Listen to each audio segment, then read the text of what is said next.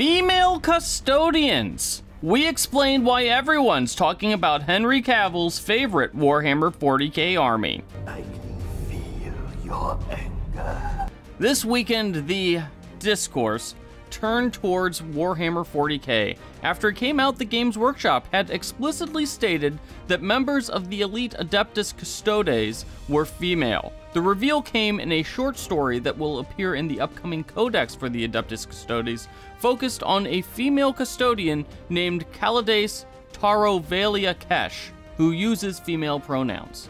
So why are people up in arms about female custodians, and does it really matter? We break down everything in this video, but first, be sure to hit those like and subscribe buttons so you can stay up to date on all the latest and greatest in tabletop news. Come on, push the button! Now, first and foremost, if you're unfamiliar with the lore of Warhammer 40k, the Adeptus Custodes are the personal bodyguards of the Emperor of Mankind and are basically the most powerful force in the Imperium of Mankind. They're described as being to the Space Marines what Space Marines are to average people. So basically, even bigger, badder, and more powerful, genetically modified superhumans. They also happen to be Henry Cavill's favorite army, for those keeping track at home. Regardless, it's still Custodes. Now, the Adeptus Custodes have been part of Warhammer 40k lore for a very, very long time. Actually, they appear in the very first Rogue Trader rulebook, and that's basically the original Warhammer 40k rulebook, but they weren't a playable army until 7th edition, and they've typically been referred to as being male, with one line in, I believe it's the 7th edition codex, mentioning that the Custodes were made up of the sons of noble Terran families. However, in the 2022 novel Echoes of Eternity, which is part of the Horus Heresy novel series, Sanguinus, who is one of the sons of the Emperor, explicitly mentions that the Custodians were made up of both men and women. But not a ton of people read the Horus Heresy novels, and it's a lot easier to get upset about something that appears in a rulebook than something that appears in a throwaway line in a novel. Now, the Adeptus Custodes are granted their ability by being modified at a genetic level. They are literally taken as babies and modified through a series of secretive and arcane scientific procedures which are otherwise unknown to man. And there's nothing in the underlying lore that explicitly says that the Custodians need a Y chromosome to be Custodians. Just one throwaway line in one codex, then that's not even the most recent codex.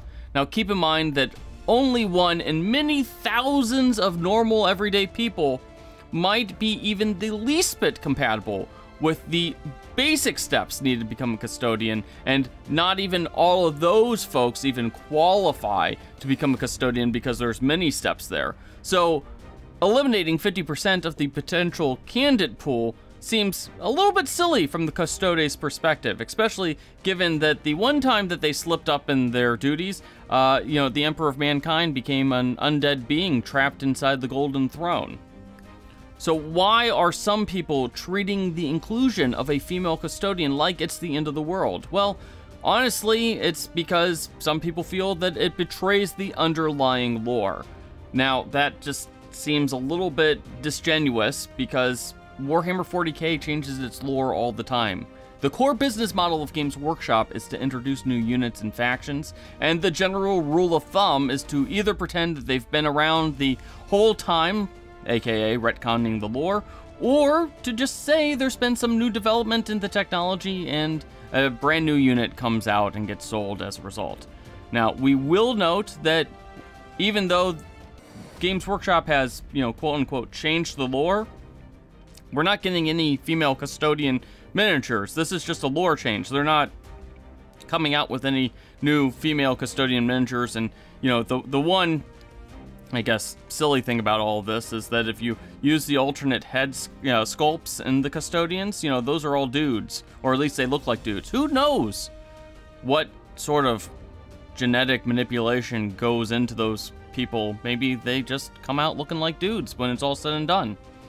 Now, we will say that Warhammer has made clear which side they're standing on. The Warhammer account has explicitly said that there has always been female custodians since the earliest days of the faction, which we will note predates the Imperium of Mankind and even predates Space Marines, since there were the 10,000 who accompanied the Emperor during his conquest of Terra.